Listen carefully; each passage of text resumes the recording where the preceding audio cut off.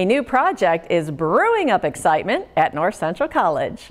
Naperville News 17's Casey Krajewski has the story. College students drink a lot of coffee, but at North Central College's coffee lab, they're doing just as much learning as caffeinating. Enactus is an organization that promotes entrepreneurial-based projects for NCC students. This lab is their latest venture, focusing on the business of coffee. Some got the chance to get involved from the grounds up.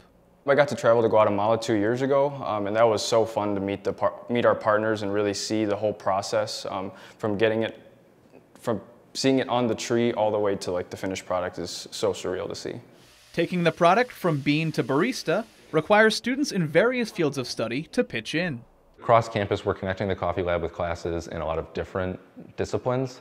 So, I mean, engineering, chemistry, biology, environmental science, even in the businesses such as like accounting through manufacturing a finished product, marketing and sales. So there's a lot of different classes that'll be able to integrate with the coffee lab.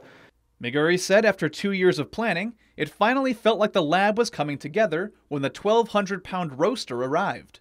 It was a handful to get into the building, but it opens a lot of doors for the young entrepreneurs. We can also like brew things now. That wasn't really an option before, so being able to practice that and like really see how we can make our coffee the best and like what brewing methods we like and what roast types we like and stuff like that. The lab can also be a showcase for other projects North Central students are involved in. With taste testings, another pairing with coffee is like a chocolate.